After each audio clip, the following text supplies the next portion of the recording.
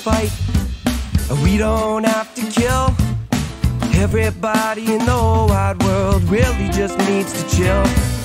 No, we don't have to fuss, no, no, no. We don't have to fight. Hello, everybody. Welcome back to another episode of Just Chill with Oliver George. This is episode number 84, and I'm very excited about the guest sitting across from me. He is someone who has dove headfirst into comedy and done quite well at it, and he's also a phenomenal musician. But before we get into any of that, I want to remind you, if you're watching on YouTube and you would prefer audio only, you can get that on Spotify, Apple Podcasts, iHeartRadio, and other places like that. If you're listening to my voice on one of those platforms, though, and you didn't know that there was a visual side to this show, please come check it out here on YouTube. If you cross over to this side of things, I would really appreciate it if you'd consider hitting that subscribe button. It really helps me to keep growing this channel, and I love connecting with new people. So if you're just jumping in now, or you've supported me since the beginning, thank you so much, because it means a lot to me. Finally, if you want to reach out to me, maybe with cool guest ideas or general feedback about the show, you can hit me up on social media or send me an email at justchillpodcasting@gmail.com. If you're reaching out, let me know if you have interest in one of these holofoil stickers with the show's logo on it, and I will send you one free of charge. There we go. All the fucking housekeeping out of the way. As I mentioned, my guest is a very, very funny man, very musically inclined, and we've been trying to set up this for a while. So I'm very, very, very stoked that you're here. Logan Brown. Hey, thanks for having me. I'm like a super fan, by the way. Thank you, man. I've been listening since I've had to go back into the roster because we met kind of, post like in the middle of COVID, I guess. But yeah, like the Trevor Thompson episode, I've listened to both Tavis episodes. You're Right like all the Zoom stuff. Your peers now. Yeah, I guess. Yeah. These guys are now all my friends and shit. So it's very cool. It's cool to see it in person too. Yeah, well, I mean, people only see a certain angle, and then the whole room effect is definitely something I've heard a couple times when people come over if they've seen the show before. Right, yeah. Yeah, no, man, I'm really, really glad you're here. We tried to set this up. I think you reached out to me a long time ago to say like you enjoyed the show or something. Yeah, no. And then I was like, fuck, man, I've been seeing your stuff and you've been crushing it. Like, I'd love to do this, but this summer, I think originally we had to reschedule because I got COVID again. Right. And then if anyone who watched the last episode, started off with me telling that guest that my grandfather had a stroke. At that time, he was still with us, but not doing very well, and he has since passed. So that's obviously been a complication. My dad and my mom have both been in Toronto a lot, dealing with sorting out his affairs and all that. That's why I bounced back to Zoom for a bit, but now it's really cool. My dad's only here for the weekend, so I'm so glad this worked out and you were able to be here for this. And my buddy Jason, who from The Good Guys, if you've seen that episode, a musician from Ottawa, really good, amazing dude, and he's willing to sit in for my dad a couple times. So hopefully we'll still do some in studios moving forward. Cool. Amazing. Yeah. Sorry to keep blabbing on. One thing I forgot to say in the intro, I'm hoping to get this up next Friday. So it should be a couple days before I'm set to perform at the Ottawa Comic-Con as part of the superhero roast battle. I will be Batman roasting Spider-Man, who will be played by Tavis. Jeffrey Davis, I think, is Howard the Duck, or if I'm not mistaken. Daniel Araya is going to be Kite Man. Yeah. KB Harwood is Poison Ivy. So if you're not from Ottawa, you might not recognize some of those names, but I assure you they're all very, very funny people. And if you're in Ottawa and you can make it out, come to Comic-Con. Jeffrey Davis is about to make Howard the Duck win. Jeffrey Davis is he's like the roast master. Oh, he's the roast master. He's got the title for life as far as I'm concerned. I've talked about him a couple times on this show because I've only met him in person a couple times. Yeah. And since then, I see him all the time online commenting on Facebook, and he is someone who consistently makes me laugh just with Facebook comments. He writes the funniest shit, man. Yeah. I've never seen him serious. He's always on. He's always got, and his joke output, even in conversation, is just it's the first thought that he thinks of immediately goes right into it. Rapid fire for sure. Tavis is very, very quick as well. Yeah, Tavis is like that as well. I feel quite out of my league, if I'm being honest, but I've got a week to keep prepping. So, and all those guys are nice, They give you some advice to prepare a bit ahead of time, sort of go over what you're going to be slinging at each other, at least a little bit. So that made me feel a little bit better. And as I was telling you before we started, just it not being a roast where they're actually roasting me, they're roasting Batman instead, that gives me a lot of peace of mind of how I'm going to be able to handle that. Yeah, right. Well, the idea is to make it like a good show. Nobody's as competitive as I am when it comes to stuff like that. My goal is to win. So with every joke that bombs on your end, I'm like, fuck yeah. Meanwhile, that's shitty for the audience potentially. Yeah, exactly. So it's everybody wants the show to go well. But yeah, I'm excited to see how that plays out. I hope my girlfriend can sneak over and take some video or something like that. So yeah, man. Yeah. Speaking of which, I saw you at a show recently. It was actually the first time we met in person. That's right. You were hosting, I guess it was the semifinals where I was performing. I did not make it through, but I gave my best effort. But yeah, it was cool to finally meet you in the flesh, and I thought it was a pretty funny night, honestly. Yeah, it was a good night. The crowd was a little bit tight, but like, you know, it's competition night. Everybody brings like their 6 or 8 people. Well, on Sunday night, you never know what the turnout's going to be too. Yeah, of course. Yeah. So, I mean, everybody was just, they were there and they laughed at every joke. To their credit, they did laugh at every joke, but it was very much a ha ha next joke type of laugh, which is, you know, that just means I'm earning that $50. You know, no, you did a great job hosting. It's all good. Yeah, it was fun though. It was nice to finally meet you. It was nice to, you know, get to watch a set. And I did a very bizarre set for this competition. But. Yeah. But I mean, I like that stuff. Alt humor is like my thing. I'm really into like, I think you should leave Tim Robbins. Yeah. Oh my God. I think you should leave as one of the funniest fucking shows. Tim and Eric, I think. Tim and Eric, I'm hit or miss. I do like some of their stuff, but I think you should leave as, I don't know what it is, but it's like that guy's face. Yeah. And his facial expressions could just make me laugh alone without any context. Yeah. But yeah, I did a weird thing for anyone who wasn't there, which is probably most people, where I was like basically pandering to the audience to vote for me because there was a voting portion. And I then handed out these like vote for Oliver George posters. But honestly, what made me feel good, even though I didn't make it through the semis, was at both the preliminary and the semis, I had one person each time come up to me after and ask me to sign this little thing that I gave out. So that's cool. Not to like gloat by any means, but it just fucking made me feel so happy. Because, you know, like even the littlest thing, those people maybe don't realize what an impact that has. Of course. Especially for an intermittent comedian like myself, you know? Yeah, absolutely. And some other guy on Facebook messaged me too, being like, hey, like, I don't know why the judges didn't put you through or something like that. You know, those little things. I never got sour grapes about competitions, but that's the stuff that I love. Just any kind of audience feedback and positivity. Yeah, of course. Yeah. No, this is, the competitions it's my first time being in one like comedy related, and it's very strange because especially after like a full year, like the only other time I've done competitions have been like guitar or music related, and then I've had to go to like Durham or Toronto where it's like Battle of the Bands. You shake hands with people, but like you don't know these people. Where it's like Emmett Morrison is like a really good friend. Christina and I have only met like a couple of times, but like she's so funny. She fucking crushed that. She's so nice, and like all of these people are my friends, and I'm going in there each night because I'm so young and I'm only a year into doing stand-up. So it's like for me to win this, if I win it, it's like a credit that legitimizes me. And even though I'm already getting paid, you know what I mean? Like it's just in my own Well, you're not getting paid when you compete.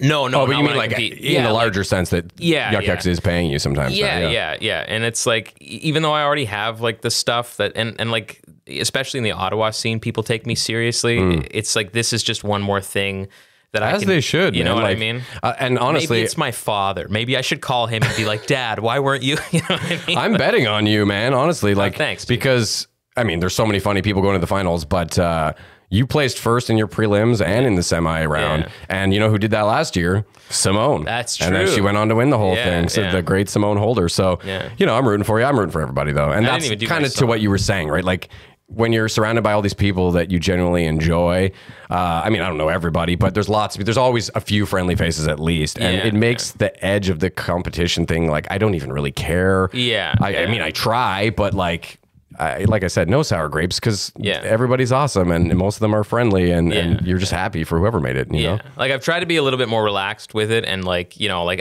I've started using that like how hard and how seriously I'm taking the competition and made that a running joke amongst everybody else. It's made it like I sent Clint Gibbons a message the other day because I bought his album. He was like, oh, thanks for buying my album. And I was like, oh, just softening the blow for when I take the victory. You know what I mean? Just like shit like that because I'm trying to like, you know, I'm having fun with it. It's all good where it's like, I was almost thinking too when you were hosting at our semi round, I was like, isn't that like technically a conflict of interest if you're still in the competition? If you really thought someone was like, oh shit, this guy's gonna be, I don't want to go up against him in the finals, you could like sabotage the motherfucker a little bit if you wanted.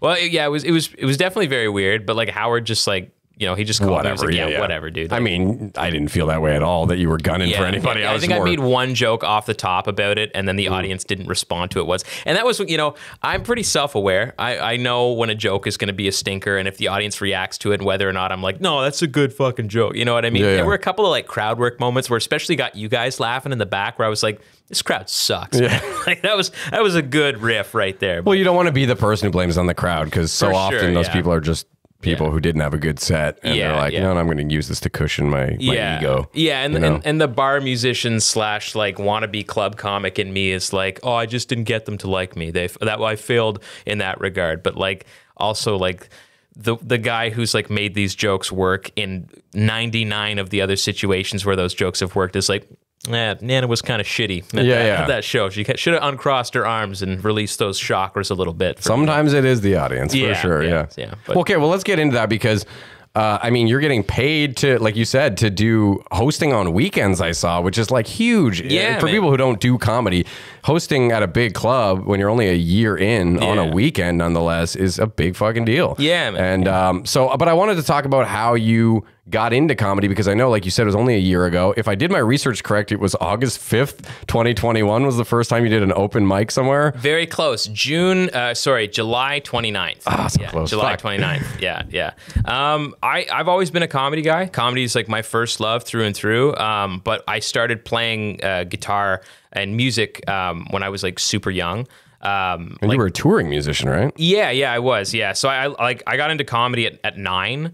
Was when I started seriously like looking at people on stage and being like, oh, it's so cool that they do that. You know, my dad and I have like we really bonded over like Comedy Now specials and Just for Laughs, you know, like which Comedy is Central, whatever. It's so huge to like know these guys now, like especially guys like Glenn Foster and Wafik, and it's like I watched you, dude. You know, I've seen you on TV.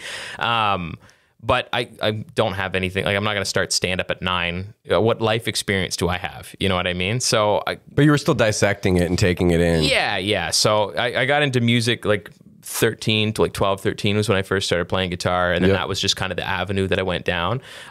Playing guitar, let's just sidebar, fucking shredding guitar. No, honestly, because I'm like a rhythm guitarist. I fucking hate doing solos. And you just make it look so easy. Instagram videos. Anyone should go check. Your socials will come up at the beginning of the episode, but I encourage anyone to go check out any picture or image where you see Logan with a guitar. Click on that video because wow. Oh, thanks, man. Thanks. Really, man. Yeah, I was a big rock guy, and like I've always been like run before you can crawl type. Like the first song I ever learned was Black Magic Woman, like guitar solo and all. Like that was the first song that I ever. Like, that's ambitious. Yeah, you know, and it was just like the mechanical aspect of like bending and vibrato and everything. It was just I'm gonna figure that out first because that's why would I try and do the Neil Young thing? I have no interest in that, you know. And I guess that's sort of helped me with comedy as well. Like I always thought of myself as a comedian, even when I was like doing just dog shit material at music open mics in Smiths Falls, Ontario. Yeah, I mean, music was that's a almost 12-year career, and then COVID happened and my life got ripped away from me, and I had bills, so I had to pivot into something. So I got a decent government-ish job and was like, well, I've got the money, why don't I just try stand-up, you know? And I had gone into a pretty dark place right before that, and had put without getting too heavy, I call it maybe my preemptive bucket list, if we want to go down that route. Well, like I said, whatever you're comfortable with, but I've seen stuff or heard you speak of that you were at like a kind of end of the road, like I don't know if I want to keep living type situation. Man. Like it got pretty, like, because I have pretty bad ADHD. So I was going to ask, was this based in mental health or like childhood trauma or I'm addiction? Sure it's a little column A, column B, honestly, because like I'm sure that the trauma goes hand in hand with the ADHD a little bit. And I saw a post of yours where you, and again, maybe it was just for the joke, but you had written something about how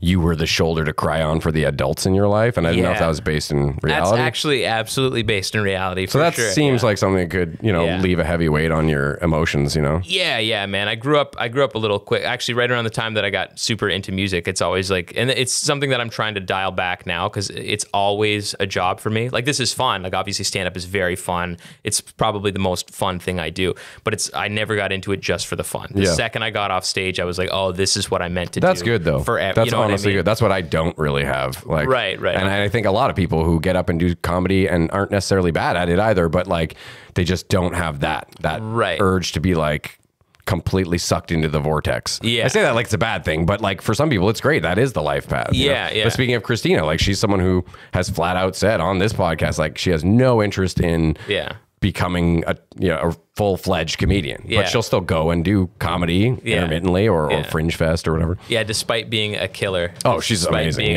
Isn't that great? I'm so happy for you, Christina. That's fantastic, huh? Yeah, it is frustrating when someone with a natural gift is kind of just like, no, I'm going to do this instead. But hey, No, it's fine. It's good to know what you want. It's the balance, right? It's great. No, but yeah, man, I got a real sort of like well, if I'm going to check out, I at least want to do a couple of things that I've always wanted to do. And I showed up, the open mic started at 8 o'clock, and I sat there till 11:30 just drinking Diet Pepsi after Diet Pepsi. As like band after band went up, just playing fucking the Stones. Had you already gotten clean at this point? No, I wasn't super clean yet, but I wanted to do this. You want to be focused. Yeah, for that. I wanted to do this level-headed because I'd practiced like a 5-minute routine, none of which has made it into anything that I do now. Yeah, man, it was like, and everybody knew me as a musician because I had already been touring that circuit for like the last 2 or 3 years. I was just doing like bar gig after bar gig. So like everybody was like, oh, Logan's going to get up and play. Logan's going to get up and play. And I was like, yeah, I'm thinking about it. And then finally it took Pat Maloney, God bless this guy, the owner of Bowie's, which I now run an indie room out of, put his hand on my shoulder and was like, you want to get up, buddy? And I was like, would you mind if I did some stand-up? And he was like, fuck yeah, I want you to do some stand-up. Yeah. And he's this like, is in Smiths Falls, eh? yeah, man. And he's such a great dude. He's like a world champion whistler. Like, oh, weird. Yeah, like he but awesome. Yeah, he's a bar musician, or was a bar guy as well, but he would tour with like a second microphone just loaded up with reverb and would like whistle the way that you play the harmonica. Oh, you know wow. what I mean? I've heard some of those guys on the radio before. Yeah, very cool. He's like 8 feet tall, like super big beard. Like, you know, It looks like a cool room too. I like the decor there. yeah, it's very cool. Very set up for music and a listening room. Like the bar is there because he needs to make money, but the focus is on the music. So My 2 oldest kids, actually, their mom just moved out to Smiths Falls. So oh, cool. I don't know if I'll go pick them up at some point. Maybe I'll Yeah, or if I drop them off or whatever, go and check out this Bowie's place. Oh, dude, Yeah. for sure. It's like, yeah, it's so cool, so cool. And yeah, no, I got up and it went well. I mean, now if I go back and listen to the audio file, I'm sure they'll be like, it'll be saturated with like pity laughs and now what I would consider like a meh set. Yeah. But at the time I was like, I got off stage and I called my girlfriend. I was like, I fucking destroyed, babe. I was so good. And you didn't like load the audience with a bunch of friends or anything like that? No, I didn't know anybody. I told her and that was it. That's a good sign. To the point where like everybody was upset. Like I got calls from my mother-in-law. She's like, "Why wouldn't you tell me that you're gonna go do stand up?" And I'm like, "Cause I didn't want You're like, I'm hoping to do it again. Yeah, exactly. So I and like nothing could be worse than bombing in front of your. That's the thing. Yeah, Kelly wants to come that you know, to a lot of my shows, and like for this competition, the first round, I was like, don't come for the preliminary round. Yeah. I'm trying this shit out. It might be terrible. Yeah. And then when I made it to the semis, I was like, all right, you can come to this one because, you know, I feel a little more confident. But yeah, it's like you said, it's 10 times more embarrassing to do anything badly in front of people whose opinions you really care about. Oh, you know? for sure. Yeah. So it went great. And the second it was done, I got off stage and I was like, I'm a comedian, but not in the way that like people are like, I'm a comedian. It was like, fuck, like this is what I've been looking for this the whole time. I've been looking for this and I found it. And so like you weren't putting it on like as a label, everyone look at me, I'm a comedian, more like internalized, just like this is my calling. I knew, I had a feeling that would be like a faux pas. And then after talking to like comics, they're like, oh yeah, definitely. Cause I bought a website in like the first like 3 months and they're like, why would you do This is what everybody does. I did the same, made business cards at Staples. Yeah, and, you know, I've heard many other people did the same thing, you know. Yeah. But it's not bad to be enthusiastic. That's what I think in the end, you know. Yeah, and I can now, especially now that I am doing clubs and I try not to do new material at clubs, maybe like a tag or something like that. I can see where people get a little bit frustrated with like the open mic circuit and people being like, I'm a comic, and then they go up and do bullshit for 6 minutes, and I'm like, hey, I've got a notebook worth of stuff that I want to get done today. So if you wouldn't mind like not running the light, that'd be swell. Yeah, I get it. But also like the person in me that didn't like that projected on me when I first started is like, and which is also very close to make, you know, let's do this again in 10 years and see how thrilled I am about like new comedians doing mics. Yeah. You know what I mean? But like right now I'm like, whatever, man. Like, you know, it's cool because I'm so close to remembering what that felt like at the start. So. Well, everybody's at a different spot in that journey, you know. Yeah, exactly. I mean, I remember feeling like that at the beginning. I was like, you know, I just want to have fun. And if it's not fun, I don't want to do it. And that's kind of still how I feel. But I learned, okay, then just do it once in a while. And also, you know, just treat it with some respect. Like, I never run the light. I'm always really self-conscious about that because deep down, I don't want to call myself a comedian because I don't think I've earned it, you know? Right. Yeah. I think I'm someone who likes to be silly on stage sometimes. But, you know, being a comedian, especially when I'm interviewing so many people who really do the comedy thing. You know, it's like it puts it in perspective every time. Even you, like you're someone who's been doing it only a year. Yeah. I first tried stand up like 7 years ago, and you've probably already surpassed me in stage time. You know what I mean? Right. Yeah. And I don't know. I stopped counting after the year because everybody's like, you gotta stop counting. Because I was like, I did a 150, and they're like, you gotta stop counting. Like, for sure, stop counting, dude. You know, especially now that you get like when you get longer sets, for sure, it's like the 6 minutes don't matter as like the first like 30 shows of just 5-minute sets like don't matter as much as like the next ones that you do that are all like 15, 20 sets that are like opening and middling and shit. But so I've heard. I don't know. I mean, I never made it too far into that realm either. I still really dig doing a tight 5, but you know, whatever. So, I think the longest set I've ever done is like a 20-minute set. Yeah, 20 minutes. Don't think it went well. 20 minutes are fun because you can just kind of sit back and like be in the pocket. Like as a musician, you can like sit back and hang in the pocket a little bit more. Like I find 6, 7 minute, eight's okay, but like 6 and 7 minutes now, I don't struggle because I've got my 6 minute set that like my 7 minute set that does really well. It feels cramped. Yeah, man. It's like I'm like, you know, this punchline's out, and then I don't want to step on anybody's laughter, specifically in like a competition setting, but it's like I got to get to the next thing because like I've got a closer that takes this long to do, and I want to make sure that I get that closer done. But I've always found that to be kind of like almost an oxymoron situation with comedy, is like you want more time and flexibility to be loose and kind of discover your flow and all that, which is something you need to do when you're learning to do comedy, but that's what no one will afford you when you're starting. Yeah, like, you know what I mean? You absolutely. have to get to a point where you're already respected, and then you can kind of, you know, just be in that flow and kind of not have a total concrete plan of exactly what you're going to do and kind of roll with it, you know?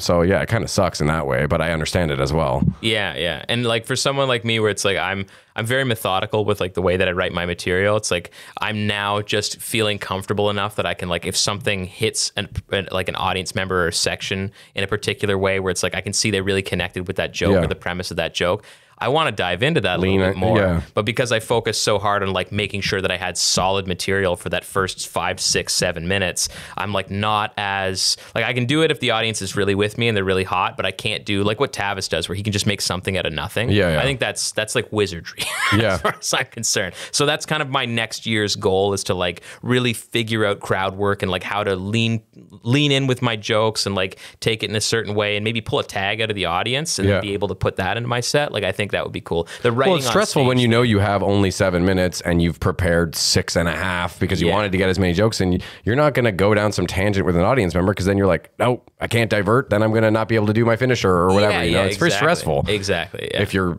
at least the type of person I am, anxiety ridden, like I feel like that is the most stressful part about being on stage, is like wondering where you are time wise. And you don't really want to check because that ruins the flow. And you know, the light is good, but often you don't notice the light because you're so intent on what you're going to say. See, I have like a 4.5 minute song, which I didn't get to do because I knew you were going to be there. So I was like, I'm not going to do musical comedy. I wouldn't have cared. Just for a set when I know that you're doing Well, actually, you're pretty fucking good on guitar. I might have cared a little. It might have been like a little self-conscious about my finger picking skills. But Right. Yeah, but like I know the song takes 4.5 minutes, so I usually have a light on my phone of like when I have to wrap up the stand-up portion of my set before I go into the song. So I'm never as concerned with the light normally. And if I do run the light, which has happened every now and again, they're like indie, what is it, like brewery type shows where somebody's like, do anywhere between 14 and 18. And then I'm like, that's the shit. That is such a large metric of time that you need me to staple that. But all right, like I'll do what you want me to do. Like that's kind of nice though. Yeah. No, I'm very, very fortunate that way, where it's like if I have had a situation where I'm like, I'm not even close to that bit that sets up the song, it's usually the producer's like half in the bag and it's like, keep going. Keep going, kid. You're doing fine. So songs are nice like that though, like you said, because you know much more so than a lot of just stand up where you might do a same joke, but it runs twice as long the second time because you know, just your flow is a little different. You spaced out your wording a little different, or you were just a little calmer that time. But a song's pretty consistent every time, as long as you're not like jacked on 6 coffees or something, then you might do a punk version or whatever. But it's good for eating up the time as well. Cause like again, having all the stuff within the first year is like, people are like, no, you don't. But it's like, yeah, man, well, I have 15 minutes of material or 20 minutes of material because I have 15 worth of stand up and then there's a 5-minute song. You know what I mean? It's not like like the 10 minutes is, and then the 5 minutes, like that's why that is the way that it is. I wasn't sitting here being like, yeah, all of this is funny. It's like, no.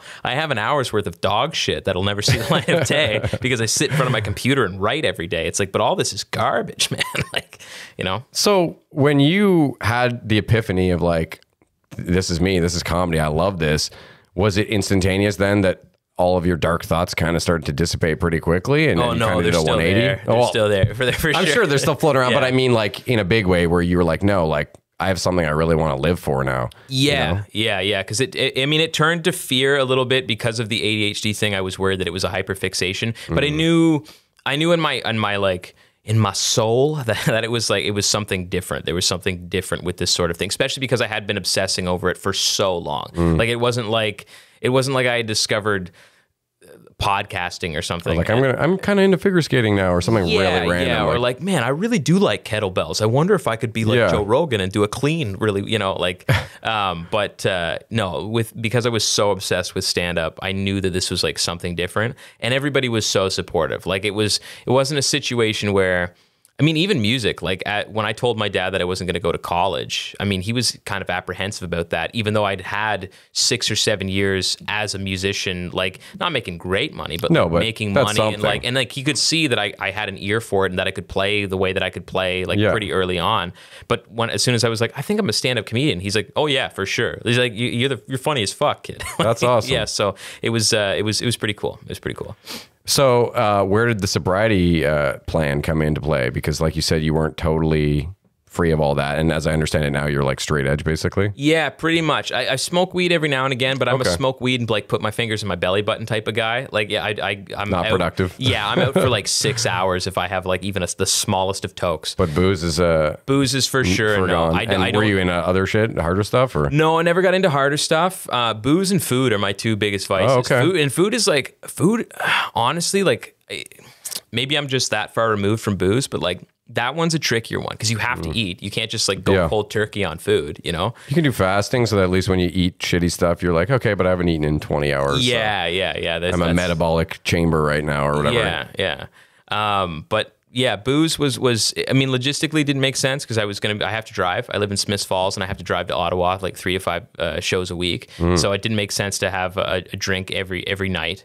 I don't know how to slow down. Like if we're drinking, we're drinking. I'm not I'll have a pop and go out to the bar and say hi to Rick and then get so back. You're just getting wasted every time. Yeah, every time. Because I can keep myself from getting wasted, but I did find that I was noticing if I would have a drink, it was very rare that I wouldn't at least have a couple more. Yeah. I find it very hard to have a beer and then just that's it. Yeah. And see, I'm like I don't have a high tolerance because I'm a little guy. I'm like 5'5.5".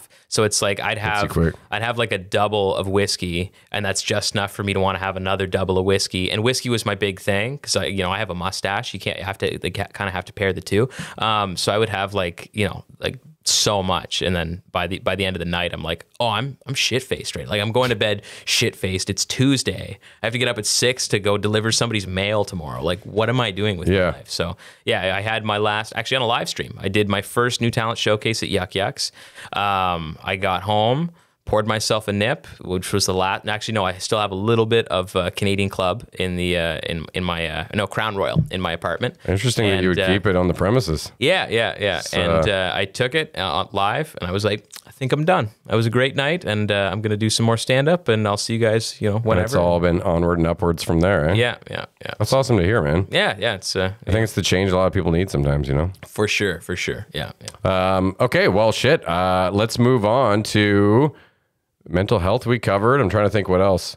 Your heritage I wanted to talk about. Because you have a very interesting heritage. You're Irish and Nigerian, yeah? Yeah. My dad's Irish. Like he's not like not accent Irish, but like he's, you know, like He's got Irish blood in him though. yeah, like both his parents are Irish, and they, you know, they're Canadian, and it's like 100% Irish. Like as soon as I did the DNA test, it was almost pretty much split 50-50. My mom's 50-50 between Ghanaian and Nigerian. So fully African though. Yeah. But she's fairly like light skinned as well. So I'm sure that there's a little bit, like I'm sure I'm not split 50-50. I'm probably like 40%. Because you have a joke about how you look like Colombian or something, right? Yeah. So yeah, You could be on Narcos for sure. yeah. Oh, absolutely, man. Especially when the hair grows out, because it's like I've got You got a like fro kinda, yeah. But it's like a white person's afro. You know what I mean? It's It's not, like Weird Al's hair or something. Yeah, it's very much a Weird Al thing going on. Weird Al in the 80s had that little fro, like Yeah, that yeah. white guy fro. Yeah, synonymous with the accordion. Have you been back to either of the respective motherlands was my main question. No.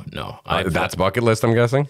Not even, man. Like, Well, I guess Africa, depending where you go, can be kind of sketchy from what I understand. yeah. Like, I just don't see. This is the thing about me is it's like I have interests. Like I have like 7 or 8 interests, and I'm very much one of those guys. It's like, cool, Grand Canyon. Probably could have just Googled that. You know what I mean? Like that. I'm Someone probably filmed it on a drone that you can watch on YouTube or something. I take exception to that. Yeah, my dad's been to the Grand Canyon. He took his folks there. Like, what? You need to go. Oh, really? And stand on the rim and just feel your soul. Really? It's like another world. Go to the Grand Canyon. Really? Wow. All right, He all just right. squashed everything. you Grand said. Canyon No. for sure. Nigeria maybe not, but Yeah. like Grand Canyon for sure. Again, I agree with you there.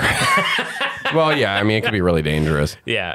And just all the shots you got to get to go to Africa in general. And Oh, right. Yeah. just for all the potential Yeah, well, I've been things you can prepared to pick get up. vaccinated over these last True, 2 years. yeah. I'm ready to go, baby. But no, Grand Canyon, I even saw the videos that you took there. And even from the video, I was like, holy shit, it really is big. Well, it's one of the wonders of the world, is it not? Grand Canyon? One of the modern wonders, yeah. That's it. No, it should be, It's yeah. got to be. It's got to be. And the pictures don't do it justice.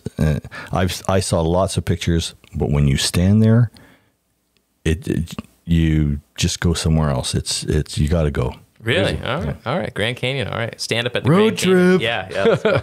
Yeah. Let's talk about podcasting. We're doing one right now, but I noticed you've dabbled in several, and I wanted to know, are these things you're planning on running concurrently, or have you just been experimenting to kind of see what sticks? Because you had Finger on the Funny, Yes. I Don't Make the Rules, Yeah. and now most recently Black Man, White Privilege. Yeah, which is a great name. Thank you very much. Yeah, Black Man, White Privilege is around for sure. It's just I'm in competition mode, and I think the last time I recorded it, we were in that heat wave, and there's no AC in my office, so like I was stopping the video every 15 minutes to just like dab my head with a towel, Like a Southern Belle. Yeah. And then I had some like personal stuff happen, but that is coming back for sure. And I want to do that one right now is like me working out material, it seems, and Okay. I want to do that, but I also want to do interviews as well with like cool people. I don't want it to be like just comedians. I want to have like, you know, I've done some cool like shows these past couple of months with like Just gonna say, always a host, never a guest. yeah.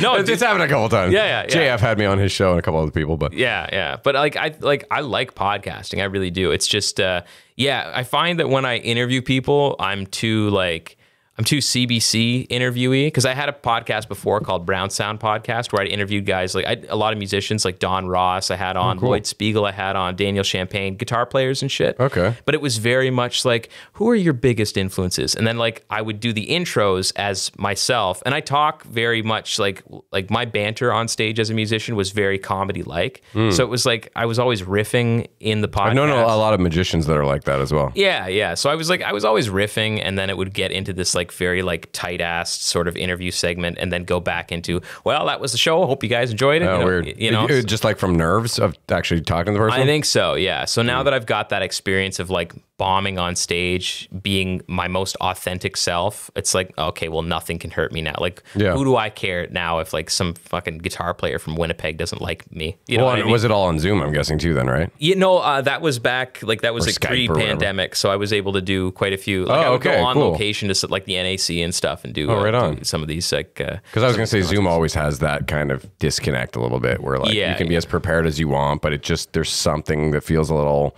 not bad, but just a little off, you know? Yeah, yeah. And I do better in front of people anyways. Like I like that sort of vibe. I've got a little bit of a hearing impairment from I started playing death metal and I lost a little bit. I think it's called cookie bite syndrome medically. Or like death metal. Yeah.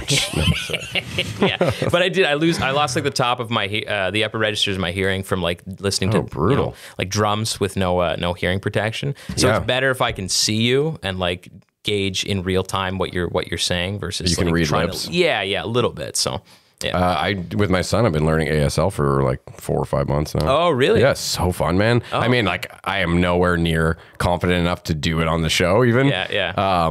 But it's just so fun. I don't know. Maybe, I'm assuming only certain types of people would enjoy it, maybe. But as a bonding thing with him, but even if I was doing it by myself, I just find something about the physicality. Yeah. I don't know. Most of them make sense, or they're just kind of cute or whatever. And like I found I picked it up pretty quick. Maybe that's another reason I enjoyed it. But Right. But then I watch somebody who is fluent, and I can't. They go way too fast. I can't understand anything they're doing. So Yeah. But you know, it's I don't know why. Oh yeah, because hearing impairment. Yeah. Right. Yeah. You should check it out. See, I don't know. Just learn the alphabet. Start there. That's what I did. Yeah. Absolutely. Yeah. But Yeah, I've talked about this a few times, but really, if any deaf person came into contact with me, I'm sure I would embarrass myself. Right. That's how I feel about French. Like anytime I think like, oh, I'll take Duolingo and then get a private lesson or something and learn how to, because you make way more money, I guess, in Quebec as a comedian than you do in Ontario.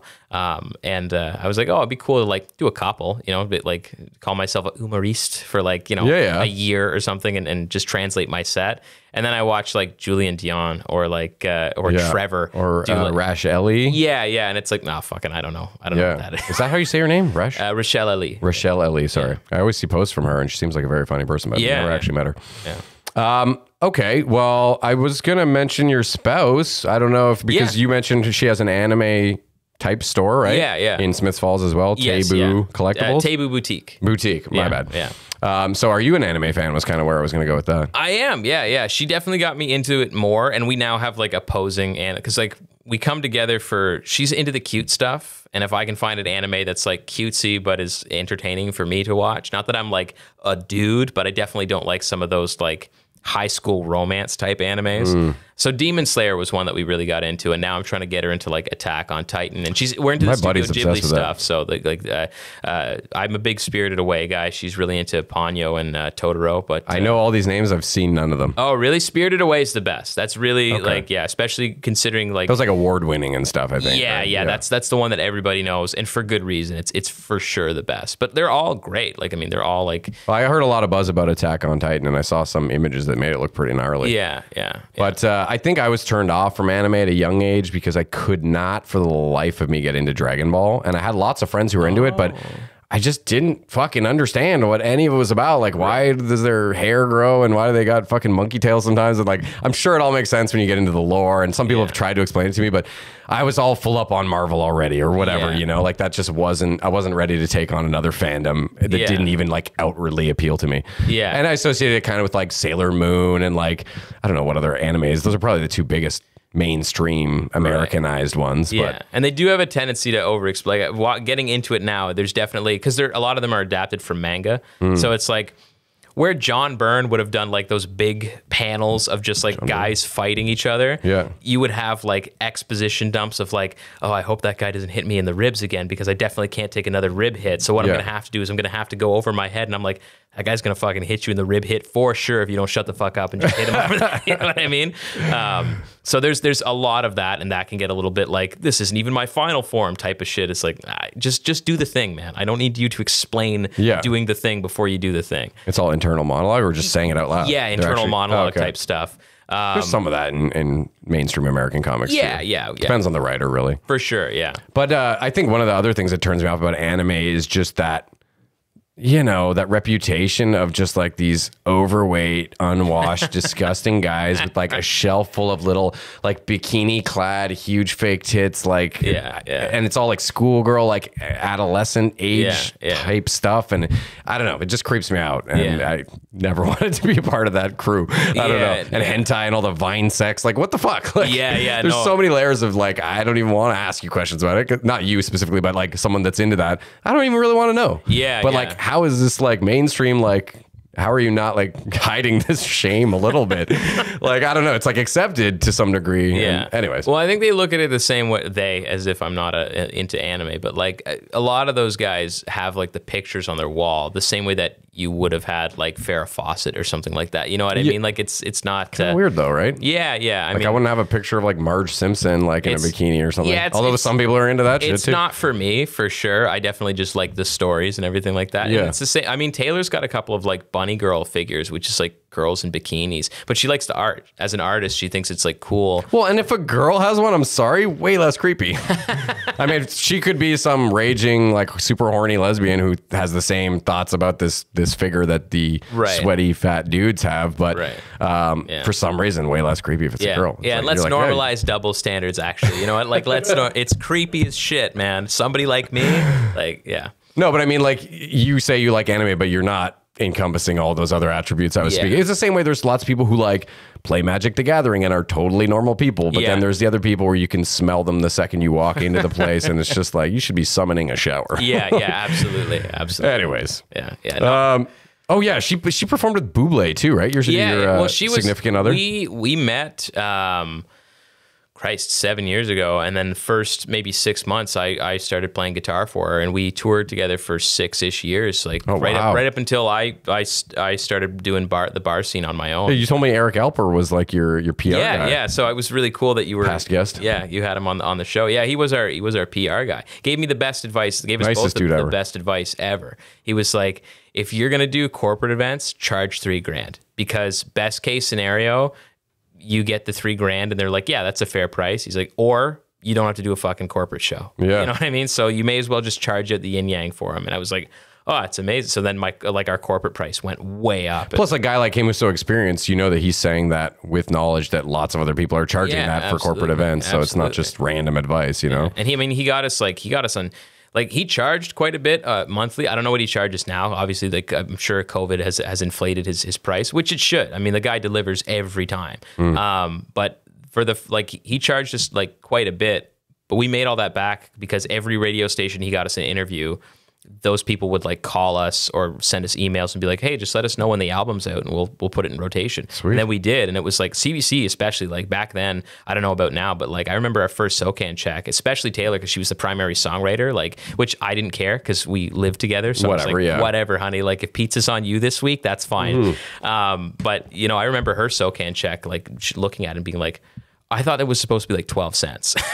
It was like $1,200. She's like, what the fuck? Like, what's going on here? Yeah. It's a nice paycheck. Yeah, man. It was doing great. Something you enjoy. Yeah, absolutely. So yeah, we did that for quite a bit. And a lot of cool stuff, man. I mean, like, she opened up for Lorde. Like, oh, nice. Like in the early days, recorded in LA at like Tom Panunzio's studio, set Weezer, their last album, maybe not the last one, but the one before that, set that one back by about 2 weeks because Tom Panunzio liked her so much. Oh, he kicked them out of the main studio and put her in the main studio to record a record. Yeah, it was pretty cool. That's a baller move. And so how'd the Bublé thing happen? It was just at his concert or something? Yeah. Like that's her guy. That was like the only reason. I saw the picture. She is staring into his eyes in a way that should make you very, very nervous. Yeah, I was a little intimidated. I'm not gonna lie. No. But it's years ago now. He's married. But that was her guy. Like the only reason she got into music was like to one day sing with Michael Bublé. Like she used to sit on a swing and listen to Feeling Good, you know, like just as a kid, right?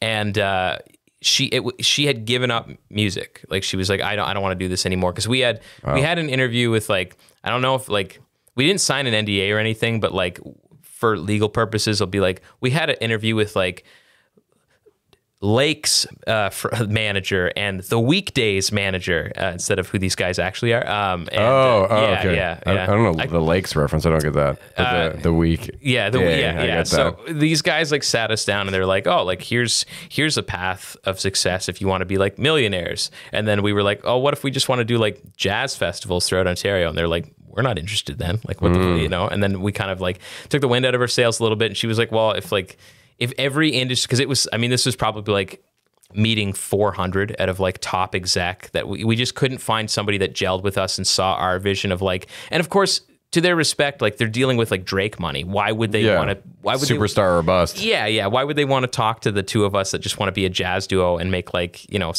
like small theaters? Just want to make a living or whatever. Yeah, exactly. So no hard feelings. We just don't gel. But it was after that like 400th meeting of like, I don't think I want to do this anymore. And I was like, well, I have to do this. So you got to figure something out.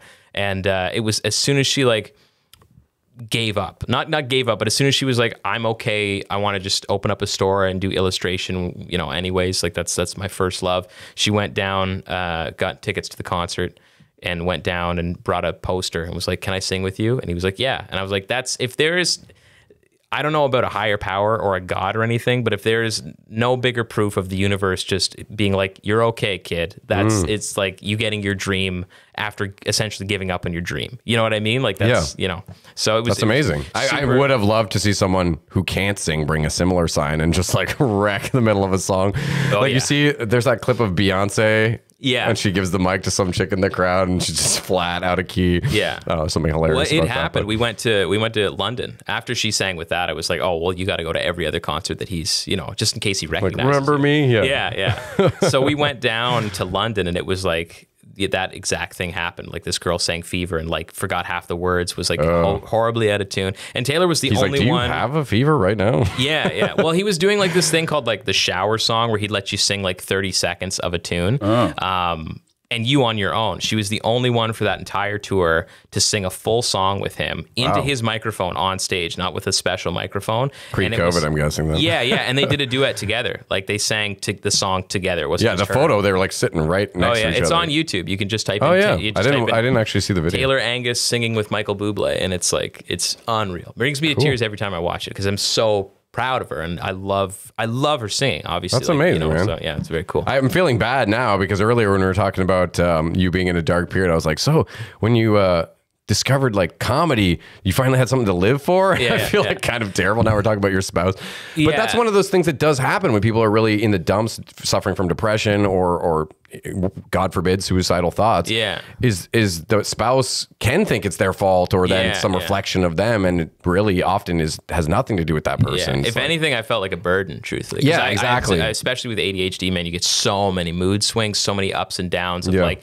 and no in between. It's like borderline manic with your excitement for things, and then like they call it executive dysfunction, where you like get into this like almost paralysis state of just like when you're depressed, your brain is like, oh, you're sad and you're shit, and you know what I mean. So it's like your brain is rationalizing like all of these things, like, oh, I suck. Yeah. Whereas to try to explain why you feel so down. Yeah. Whereas like executive dysfunction is like your brain's fine, and it's being like, you shouldn't be like this right now. You have to get up. You have shit that you got to do. You've got to go do the dishes. You've got to, you can't be scrolling on your phone right now, but you just can't do it. I've had a few moments like that. Yeah, for sure. It's really like I don't want to say being trapped in your body, because that's how people describe things like ALS, which is like I could not imagine. Like that is a nightmare situation. Or wasn't Lou Gehrig's disease like that?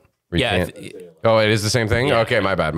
No, they changed it. Yeah, but it's awful. And again, like in feeling like that again, I felt like a burden, because I mean Taylor would go to work. And I'd have I get weekends off at Canada Post. So she'd go to work and then she'd come back and I've done nothing, not a thing. Cause I'm like, well, she's like, why didn't you do the dishes? I'm like, well, I can't do the dishes until I've had breakfast, and I can't have breakfast until I brush my teeth, and I can't brush my teeth until I've had a shower. And I'm not having a shower today. The chain reaction hasn't started yet. Like I can't, so I didn't do anything, Well, there's something so scary about feeling like your brain is telling you one thing, but you can't put it into motion. Like we were talking about this before the podcast, like I haven't had any beer now in a week, which I just trying to do like a, healthy September. Woo. Yeah. Because I, like I was telling you, I've never really had issues with drinking where I'm like blacking out and hitting rock bottom, like maybe in my life in my early 20s or something. But like in recent years, I've always been able to keep it like at a reasonable level, but the frequency was what I wasn't a fan of. And the like it not really feeling like my choice, you know, like we were talking about. And there is something so strange about like going and paying for like a 6-pack or whatever.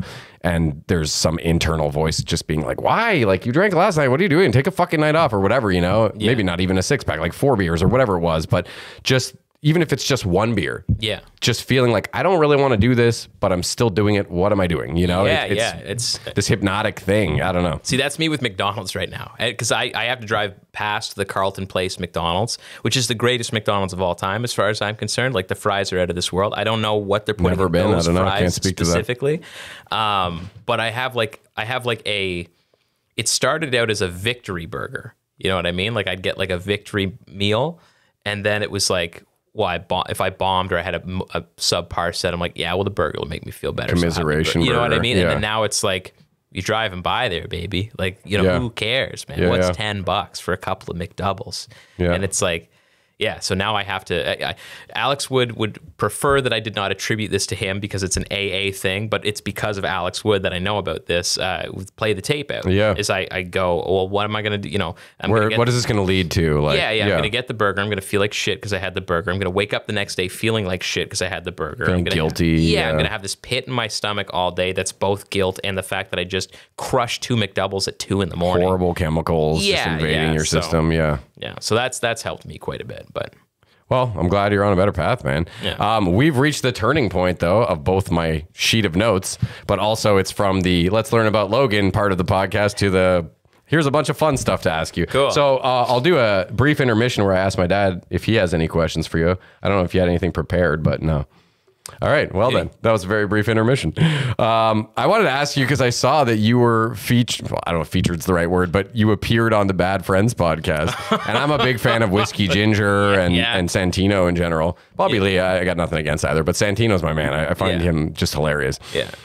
So how did that go down? Was it like a contest or something? Yeah, I don't even remember what it was. It was like you're going to fly out and party with Bobby on his 50th birthday. Oh. And it was like, it preferred that you were sober, which I was, or at least that you drink in moderation and you aren't going to be crazy, and that you're going to be there as a fan. Like, you don't want to be a liability. Yeah, you're not just going to show up in LA and then like get Where's to the fucking party and limo? then fuck off. You know what I mean? Like, you got to hang by the Bad Friends crew. And I was like, yeah, of course. Like Santino is one of my favorite comedians. I like Bobby Lee a lot too. I think Bobby Lee gets a bad rap as a comedian because people just put him in that category with the LA comics that like overact or like do like these grand act outs without a shit ton of material. Oh, he's a bizarre person. But he's funny. He is very funny, and he truly loves comedy. Yeah. So, but I was a fan, and I just took all my clothes off except for my underwear, and then I just filmed. You hiked him up too. Yeah. I hiked him way up. My mother-in-law gave me a call afterwards, and she's like, "I didn't really need to see that. I didn't need to see your meat." But and then I got on, but they did another lockdown in LA, so he ended up just partying on his own, and nobody. Got so you would have been flown out? Yeah, I would have been flown out. Yeah. Oh, what a fucking bummer. Yeah. I mean, I look at it as because I would have wanted to talk comedy, and then I was like, I'm ready, and now I'm in the headset of like, I'm ready. I'm not ready at all. I know you're way more ready than you would have been if you had gone then. Yeah. So I'm glad. Like my goal is to go down to LA at some point and hang out with these guys and do the Comedy Store. Like this is all bucket list type thing. Yeah, same here. And when I get down there, I want to be ready to go down there. So it's not. That's the right approach. Yeah. Because imagine if you had been like, "Hey guys, I want to talk comedy." They're like, "Oh yeah, how long you been doing it?" "Oh, 3 months." Exactly. They would have laughed you out of the room. You know? And if I don't have a spot where I can prove myself, and even still, like, I mean, the States is like ruthless, especially places like LA, because it's a lot like our Toronto, where it's like. Much competition. Oh yeah, man. You could have a room full of people that like, even if the joke's funny, don't laugh just because they don't like the cut of your jib, and you're gonna take, if they laugh too hard, you're gonna take the spot from them. You know what I mean? Like that's like, it's not like that in Toronto. And I mean, as far as I know, I haven't done Toronto enough, but like I've seen the cliquey side of Toronto, and it's like if Toronto is like a fraction of the size of LA. So if I'm even getting a vibe like that in Toronto, it's for sure there in LA. Well, I'm sure that like all comics from small towns are like super funny in their small town. Yeah. But if you're going to a place like the Comedy Store where they have so many amazing comedians, but even if they weren't amazing, just a variety of comedians that people probably don't give it up as easy, I would think, because they know that something more their style might be coming up next. There's that for sure. I mean, like, as well, I've heard only from like headliners that have done both, is that the comedy scene is so much stronger in Canada, but only because there's nothing here. Stronger meaning like tight knit, or like stronger as in like we're just better comedians. Oh, really? Like, we're just stronger comedians. Allegedly, this is just the opinions of some of the guys that I've talked to, but it's just some guys I'm LA guy's like, fuck you and your mustache. The goal here is, and there's like obviously there's great comics in LA, you know, and people go to the States to make it because there's actually you can actually make it down there. But that's why they're so good here, is because you can work your whole life to be the best comedian that you can be, and your ceiling is like 45 grand a year as like a club comic or somebody that books their own shows. So you need to know that you're hot shit if you're going to go down to LA. Exactly. It's not going to work. You know, you've done it here for the love of comedy and for no other reason. You had no, like, because what is a show on CBC? Who cares? What is, you know what I mean? Like at the end of the day, like then you go over to the States with that energy of like, I just did it to do it the best that I possibly can.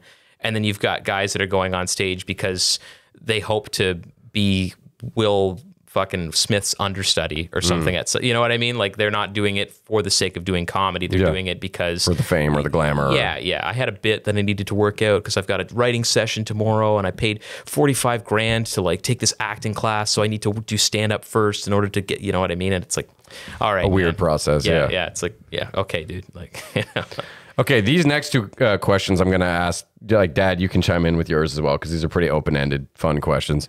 So the first one is, if you crash on a unexplored desert island, or let's not call it a deserted island, whatever, some sort of tropical thing in the middle of nowhere, there's only 3 fruits and 3 vegetables that grow on the island, and that's what you're going to be eating. I mean, you could still hunt meat or whatever, but like, as far as your fresh produce, what would you want to be growing? 3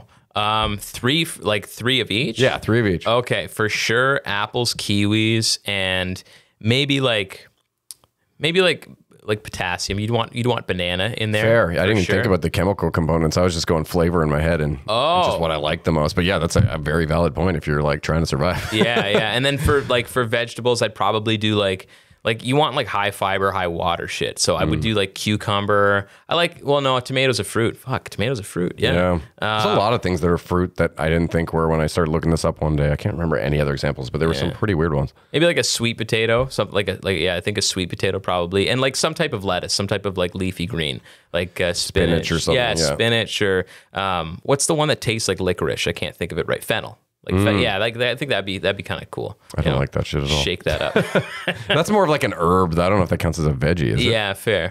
Yeah, then I guess spinach. Yeah, spinach is a solid choice, or kale or something like that. Yeah, something like that. What are you feeling?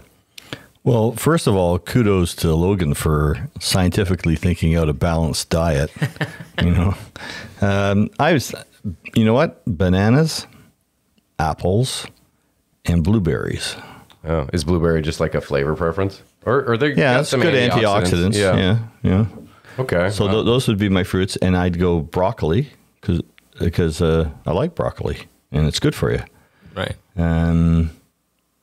What else? Because I don't like the starchy stuff. I got to stay away from that. Like potatoes and shit. Yeah. Yeah, but sweet potato is a good choice too. You know, it's lower on the. I think they're healthy for you too. Lower on that index, the sugar breakdown index, and all that. No one's picking any of mine so far. I probably picked a terrible diet. Like, I'm not going to go carrots or anything like that. None of the root things.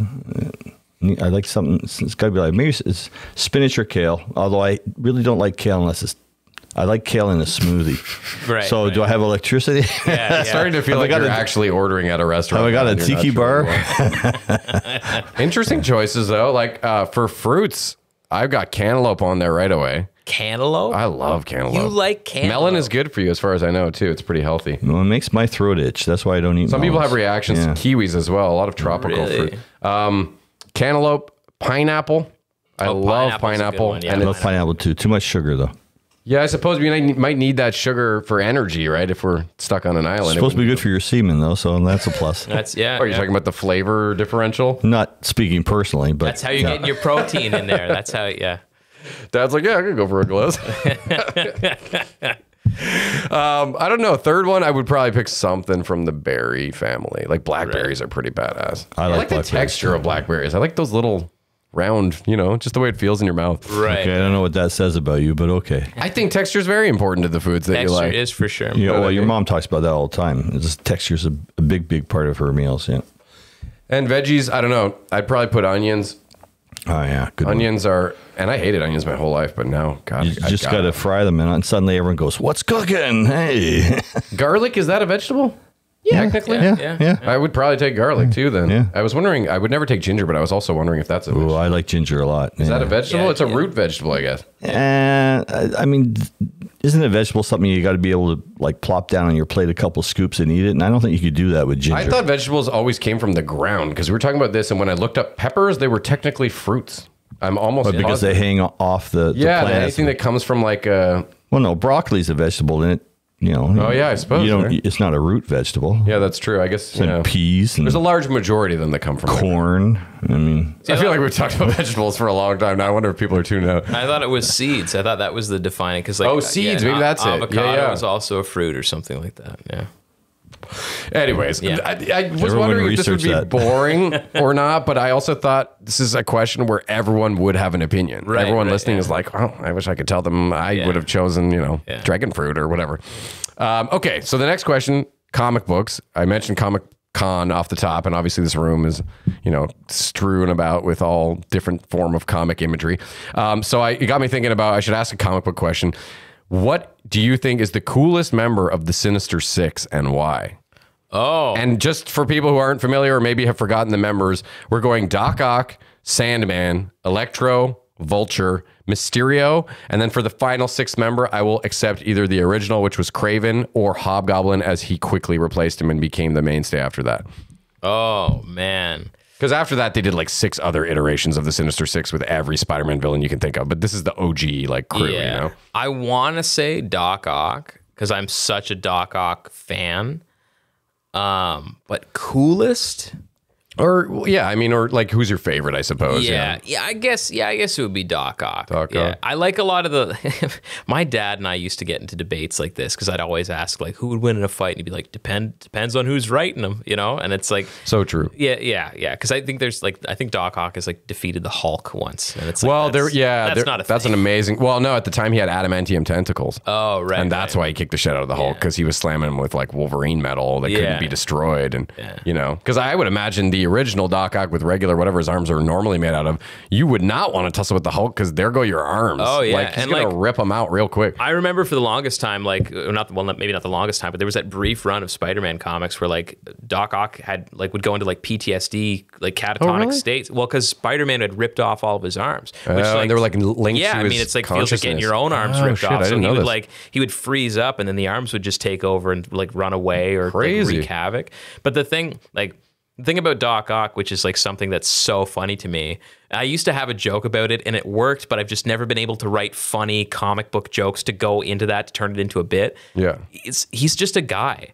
Like, you know what I mean? Like it's Out of shape guy in most iterations. Yeah. So it's like, it's so funny to me to think about like the 60s where Doc Ock first comes onto the scene as like this evil mastermind bowl cut. versus like now where he's probably got irreparable brain damage because he just needs to get punched once and he's knocked out. Yeah. Like once Spider-Man gets through those arms, this guy's got CTE like a motherfucker. Yeah, but this is why he balanced himself out as far as like his power by being such a genius. Yeah, because he always had the schemes, he always had the backup, the henchmen, the alliances with Wilson Fisk or somebody like that. Yeah. What do you like the most out of the Sinister Six, Dad?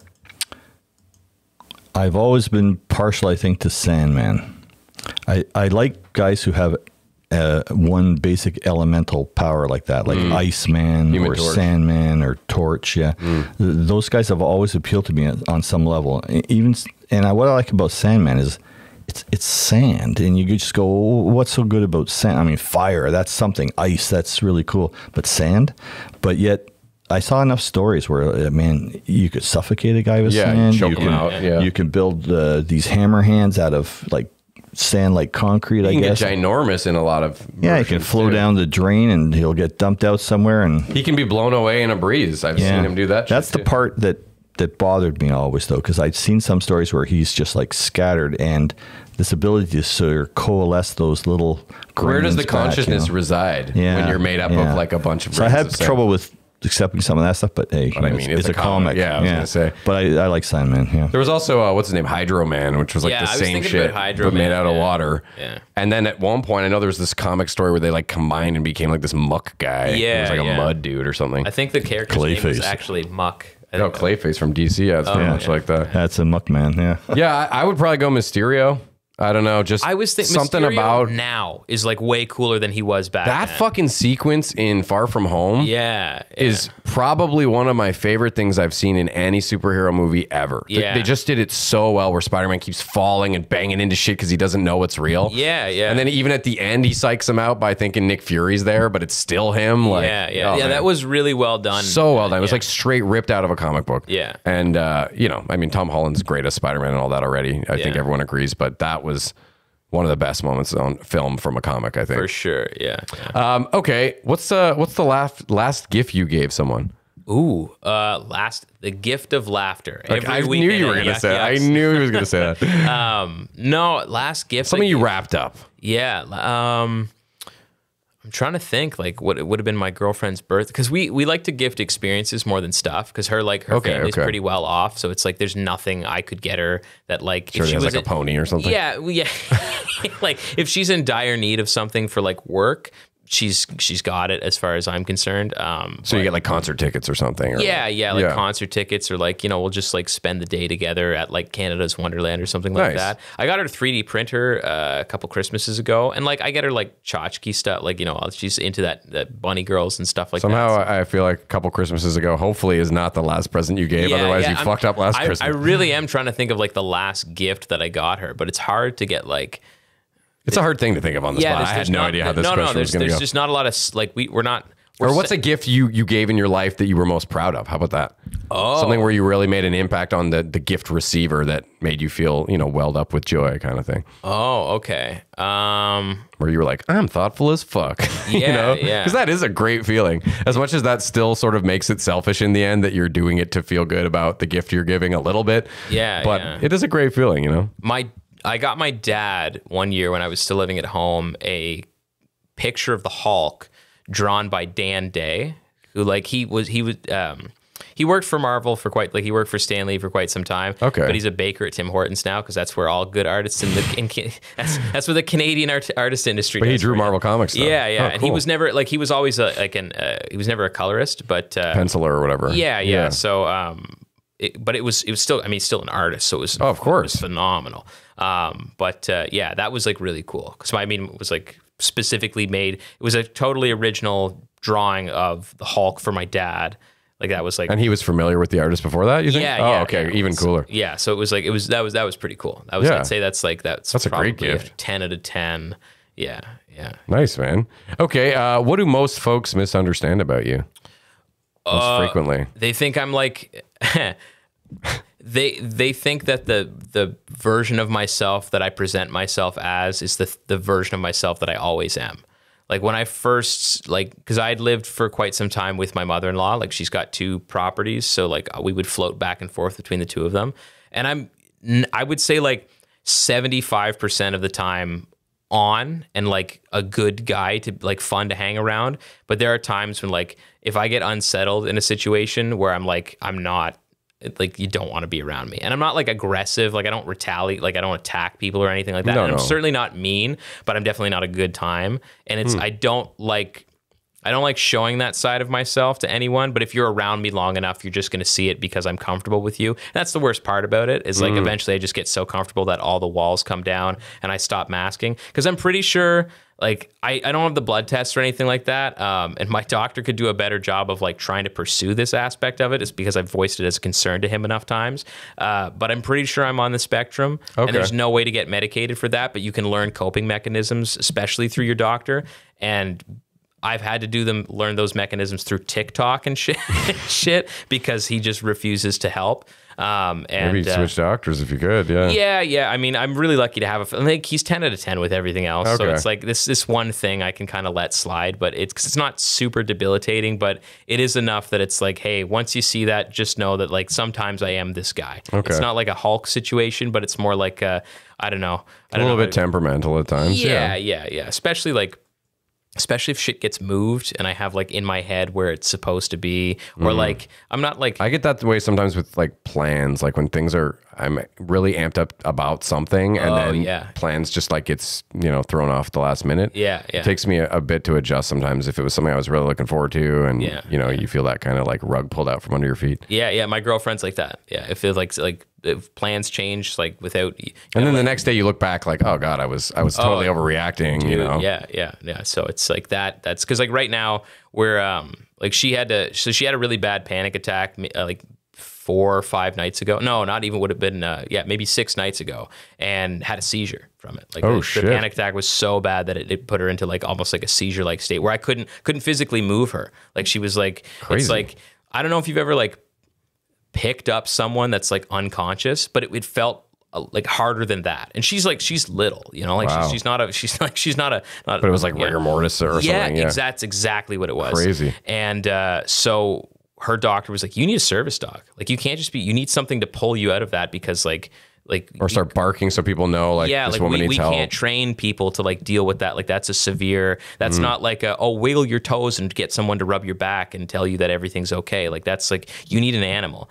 So we're in a situation where we actually might have to legally fight our condo board because they're like, we don't like dogs. Wow. Which is, you know, you'll totally win if you have a service certificate or whatever. From what we've researched and actually shout out to Lorenzo Patino, because he's helped us a lot in this situation. But the like Ontario human rights trumps anything. Like it's like, you know, no smoking. Well, if I have a cigarette, and if I don't, you know, nobody has service cigarettes, so that's a terrible example.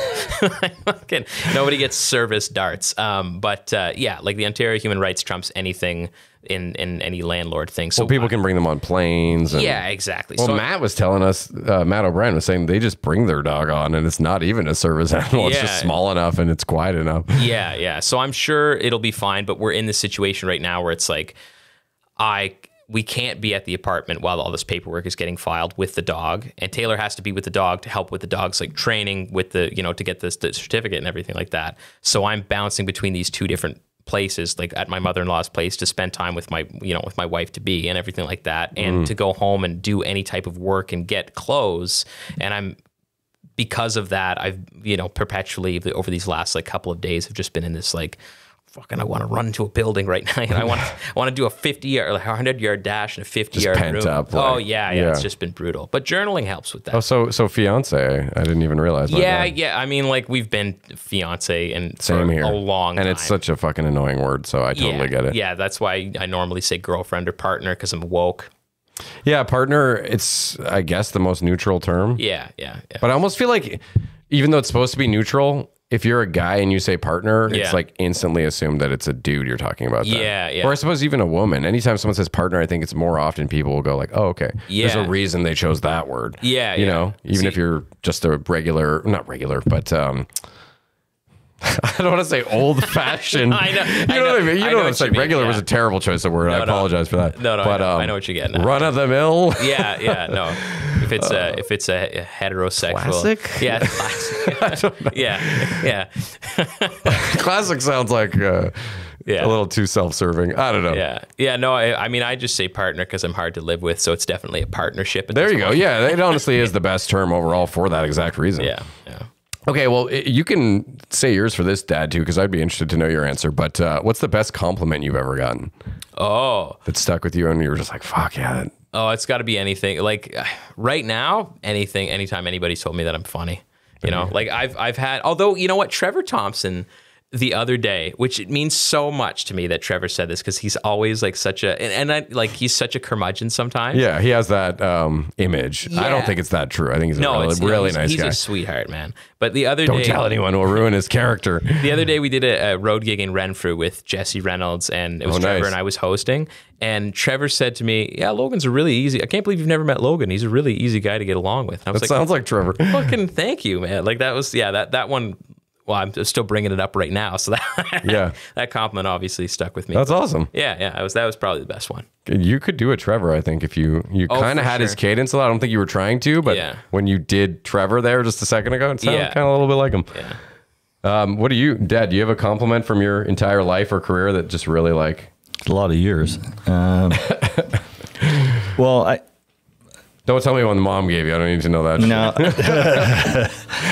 The engine or something like. You know, your old man's great in the sack. That's it. I'm gonna grab another drink. You answer this though.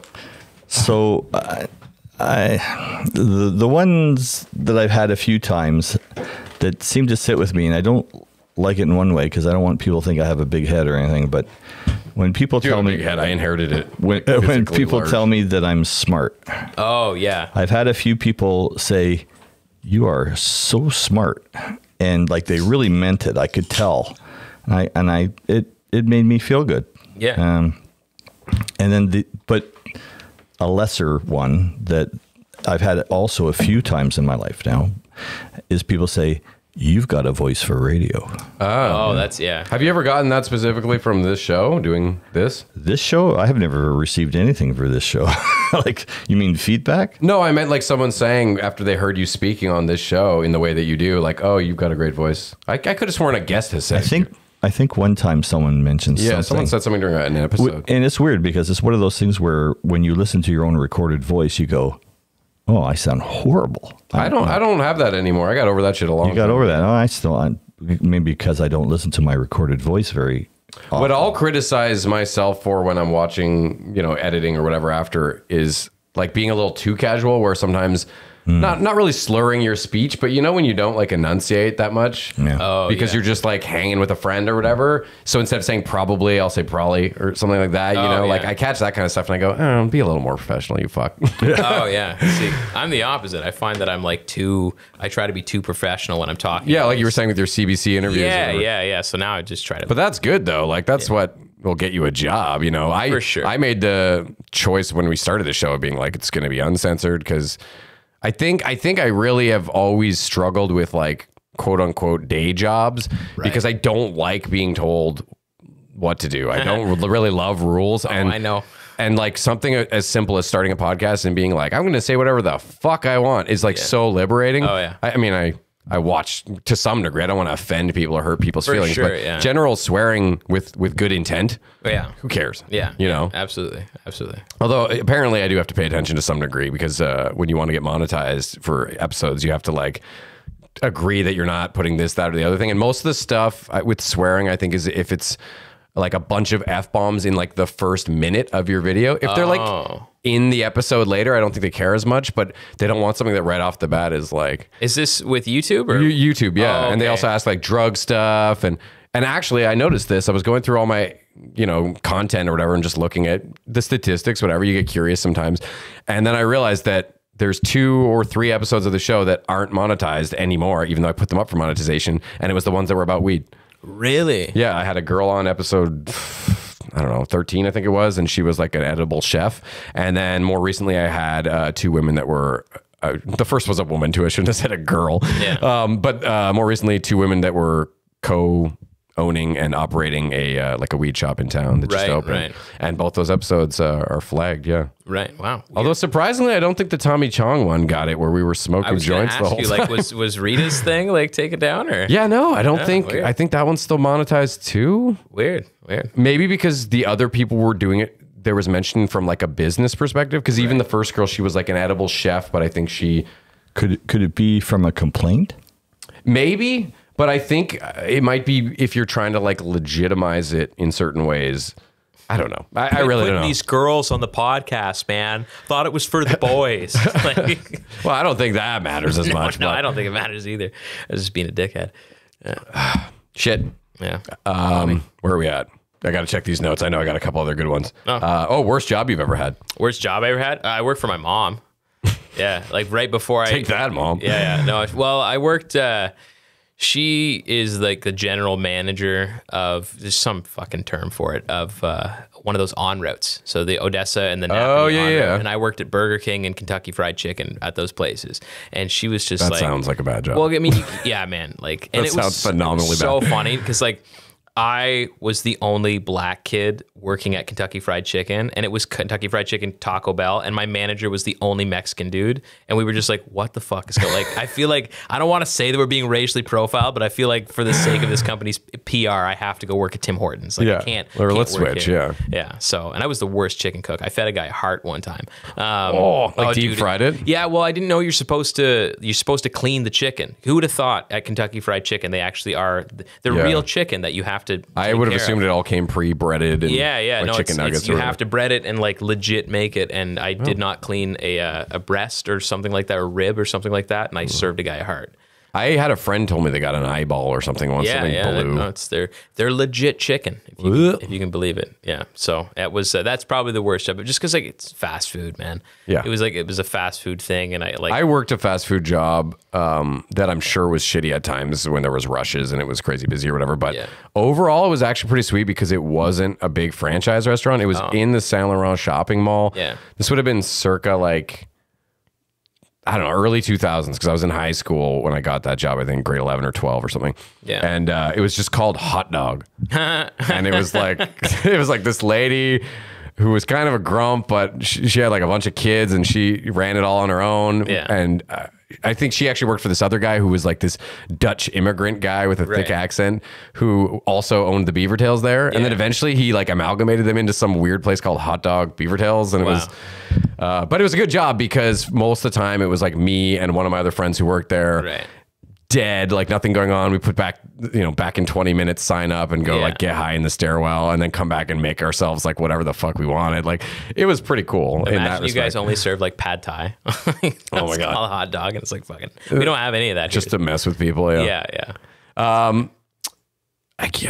What is a movie that you think everyone has to see at least once in their life? I'm sure you have probably a few floating around already, but yeah. If you like getting stoned, Pink Floyd's The Wall, I think, because like that's like I don't know that. I saw it once. I was gonna say that's like a Blumpkin, man. Like you're shitting while coming at the same time. But it's like it's a movie. While it's like music, it's like there's a visual aspect to it, and it's like that's especially if you like to get stoned. Like that's like scratching two itches at once. Like I saw that in high school, and I'm sure we were stoned. And I remember being very confused by the actual narrative of what was going on. Yeah, but maybe I just wasn't paying attention. It's definitely out there for sure. And then like Spirited Away, I would say that's.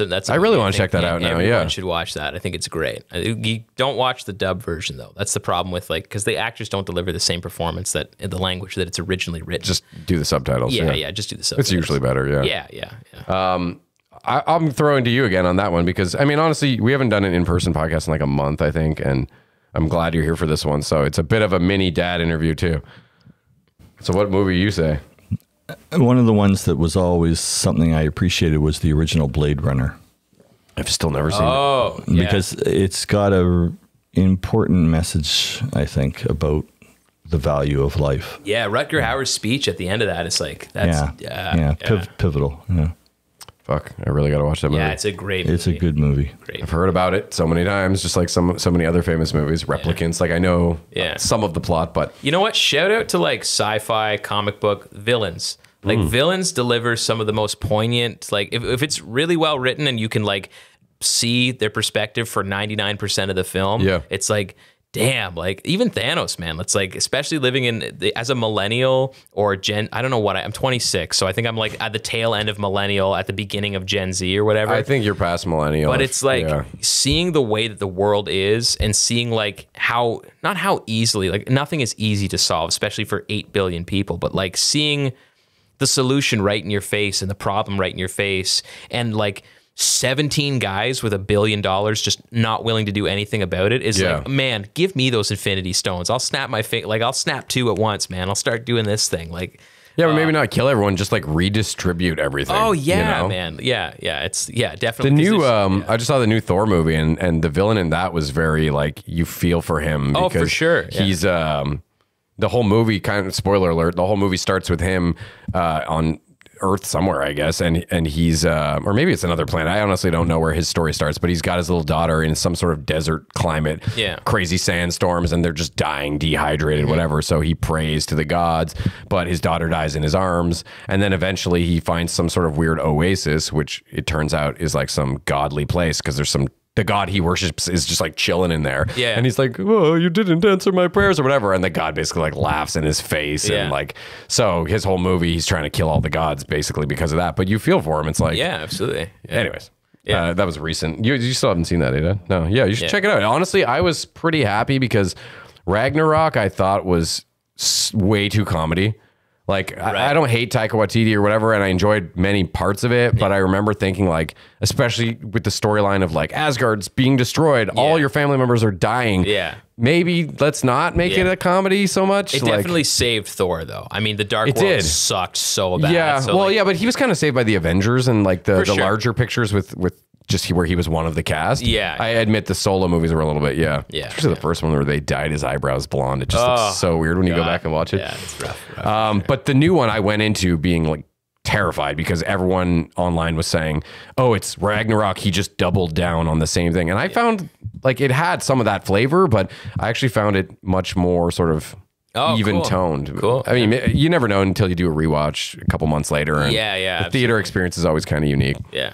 It's just nice to get back into the theater and be able to watch. Like last movie I saw in the theater though was Antlers, that Guillermo del Toro horror film. I think I sort of know what you're talking about. That was not great. No. I'm just like, I don't know, man. I'm old school with my monster movies. Like I don't need it to be an allegory for depression. Just show me a cool fucking monster. Yeah. You know what I mean? Like let me see Godzilla and let Godzilla not be like a metaphor for childhood trauma. You know what I mean? Oh, there's one fucking movie. I don't want to forget this because you have to check it out. It's with Jason Sudeikis and oh my God, who's the woman in that movie? I'm totally blanking. I want to say it was his wife, Olivia Wilde, but I'm probably wrong on that. But anyways, it's a movie all about some giant monster kaiju type thing. Oh. But it's like every time it's linked to him somehow or something. Like every time he goes to sleep.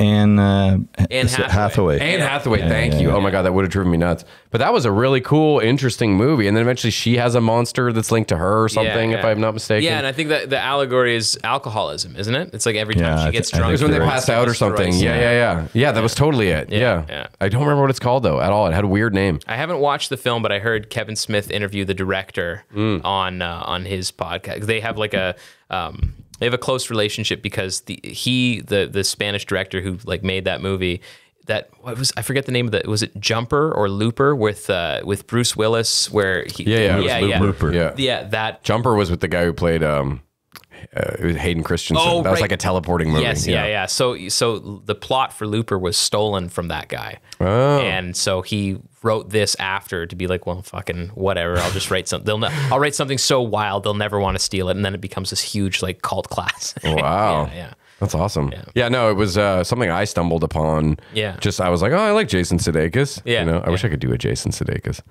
Yeah. It's a hard impression to do. I heard someone do it recently. I think it was on Pete Holmes' podcast, and it was like perfect. Oh, yeah. It was a lot of, they were talking about how he, not to just copy that podcast, but they were talking about how he does a lot of like thinking out loud. Right. Oh, so we're just gonna, Yeah. And that's not it. I'm not getting it all, but anyways, that devolved into nothing. Okay. Last thing I'm going to ask you. Cool. Second last, actually, but this is the season 3 question, which is, you probably know it. What did you want to be when you were growing up? Or alternatively, what would you want to be doing as a dream job now if you couldn't do what you're currently doing? Oh. Okay. Or both, if you feel like answering both. Yeah. I mean, like, if a scientist, I guess. Yeah. I was really into, which is actually goes back to the comic book thing. I was super into, like, doing I was a huge Doctor Doom fan when I was a kid. Oh, cool. And I really wanted to make like an Iron Man suit. And so I was pretty decent at math. I mean, I was never like a physics guy, but I was like trying to go down that path until the arts kind of, kind of crept in. But you might have gone into like engineering or... Yeah. I really wanted to make like Doc Ock arms, but my dad was like, there's no way, that's not possible because the human spine is what's going to happen. And my dad drives trains for a living and like is also a high school dropout. So like, I don't know why he was like explaining to me the physics of this. But he was like, yeah, the human spine would still have to bear the load. So no matter how much the arms could lift, your spine is still going to have to take all that. So you can't lift anything over your head. So it would just be, I'm like, oh, okay, that makes sense. Oh, I see what he's saying. Yeah, that's true. If you picked up a bus, it would still all be... Well, yeah, but he's got 4 arms and 2 can be used to brace because he can lift himself in the air. Yeah, so he can actually transmit the weight from one pair of arms through the other pair of arms. It all really depends on the mechanical strength I'm of about the to quit arms, comedy and go back and make titanium arms. I just want to do a podcast debating superhero shit. Yeah. I'm sure we've done snippets of it before, but honestly, it's not for all the listeners, but I've always enjoyed those needless debates like you were saying. Because I always get into like, how would this work? Like as you were talking about with Sandman, I would never want that power because like the effect of anytime you went full on sand form, like your consciousness being split into like a billion little particles. Oh, that would be awful. Be weird. That would be the worst thing. Like, what is it? Professor X's ability to just read minds. Yeah, Like, terrible. great now that he's like in his 60s and can control that. But the first, like, because they get that power, they get their powers at puberty. Generally you'd have speaking, to, you'd have to. Apparently that's why he's bald too. All his hair fell out when he got his mental powers. Oh yeah, like that would just drive me nuts. Yeah, I would never pick mind reading. In season 1, that was the question we asked guests at the end was like, what superpower would you want? And I always thought that was a terrible answer. Magnetism all the way. I think that's the best one because it's got all the perks of telepathy. We have iron in our blood. Why not just take full on telekinesis then? And then you can move anything, not just metal. Because I think with telekinesis would come that like the mind thing of like of the telepathy. So it's like I don't want that. I don't want Jean Grey's thing of no, those are separate powers though. Yeah? She just happened to have both. Oh, okay, fair. She was a telekinetic who was dabbling in telepathy and learning how to use that. Yeah. Well, it got nerdy again. Yeah. And what did you want to be growing up? Growing up, Comedian, I guess, or comedian. I think it was 9. You said you got those aspirations. I did a school project on Andy Kaufman, and since that, wow. it's really hard for me to like. I can write jokes because I know the formula now, and it's like it's just going to be because my X factor is the performance. Like I would say as a performer, I'm probably like a B+, A-, and as a joke writer, it's more like a C+, B-. But that'll catch up because like the performance is already what's getting me notoriety and having people take me seriously, and then the joke writing will catch up to that the more that I do it with frequency. But I know the formula to like how to write a proper joke and like how to suspend disbelief and catch people's attention with either a premise or like something that catches you off guard. Yeah. But I was always, what makes it so hard for me to write a joke that makes me laugh is that I'm so into alt humor that like the idea of somebody just going, here I come to save the day. Yeah. And like using that as he was the OG alt comic, really, right? Especially now of how hard it is to get on late night television. Yeah. He did he's 5 minutes on Saturday Night Live at the time, the biggest show. Everybody was glued to their TV sets. And he does Mighty Mouse. Saturday. And he does Mighty Mouse for 5 minutes and doesn't move a muscle until the here I come to save the day. And just like, that is the funniest thing.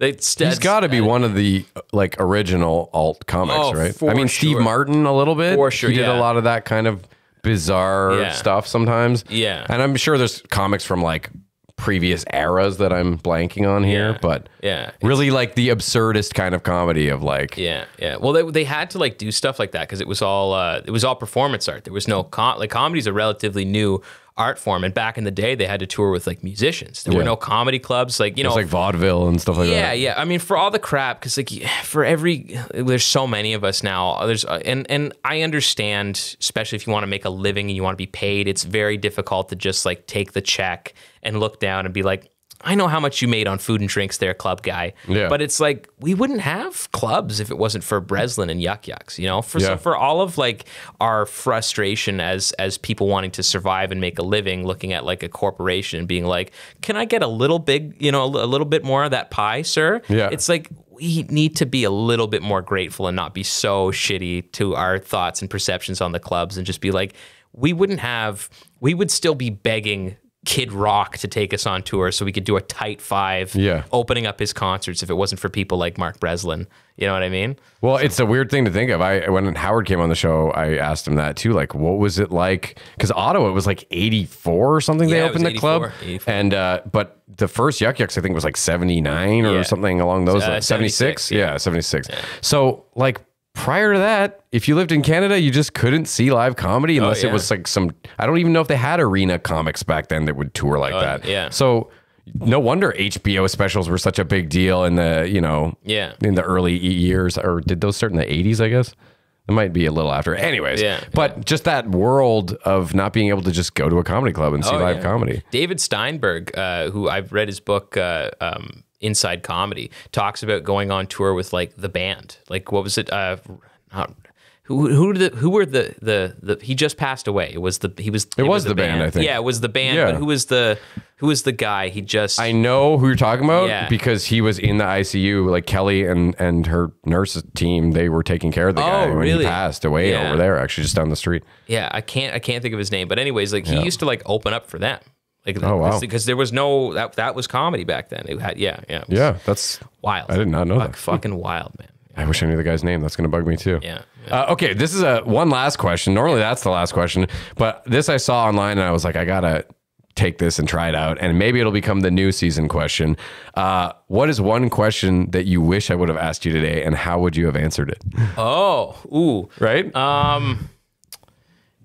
yeah. I don't know. I mean, maybe we could have talked about more music stuff. Asked me because I've got a couple cool stories about, like, you know. I mean, one time I've had 2 separate occasions. I've had renowned Canadian guitar players stop their shows to tell me that I'm such a good guitar player. Wow. Yeah. One instance was Humble brag. Jeez. Yeah. One instance was the guitarist for Coney Hatch and the Guess Who, wow. Carl Dixon, stopped his show. I'd been asked by Fender to, like, demo their new acoustic guitar thing, and I just did a bunch of loop stuff and right before he took the stage, and then he stopped playing, like, I don't know, Say Hello or something like that, and was like, "You're an amazing guitar player." And then another time was Melissa Etheridge's and Jeff Healy's guitarist, Philip Sace. Damn. I opened up for him in Toronto at the Silver Dollar Room, and then I went to go see him in Kingston, and he stopped his show at the Mansion and was like, "Hey, this guy's a great guitar player." That's crazy, And I was dude. like, "You used to play with Jeff Healy," so that's a huge compliment, man. So yeah. Yeah, that's insane for anyone to stop what they're doing and just like address you in the And crowd. that's me Like, just like unzipping my pants, just dropping my huge rod on this. on this table. So I think then this is his next visit, right? It's the music show. yeah, sure. Yeah, exactly. right. You can come back sometime for sure. So with that being said, to anyone who watched, thank you. I don't know where we're going in the next month. Really, my dad, you're going back to Toronto a lot. Jason will probably fill in. So hopefully we'll do some more in-studio stuff, but I'll try to keep a few more episodes coming before the season ends. October 21st is the cutoff date as Cool. far as we go. And then I usually take a month off or whatever. We'll see. But really, we're getting close to episode 100. This is episode 84. So Nice, man. Congratulations. I don't know when it'll be. It would have been awesome if it had lined up to be the finale of this season or the premiere of the next season.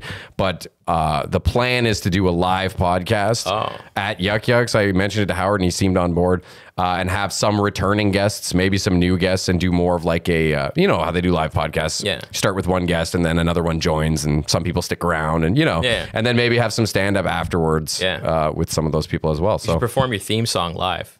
my theme song. Yeah. Oh, We- oh oh, shit. yeah. Yeah. Yeah. I haven't Yeah, played that dope. in years. Yeah. Thanks a lot for coming, man. Oh, dude, thank you This for was having so me. much fun. Again, I'm so glad we finally did I'm a it. super fan, so I'm Thank you, I'm man. happy, Thank very you. happy. Cool. We'll high five it at the end. Cheers. Hey. Peace.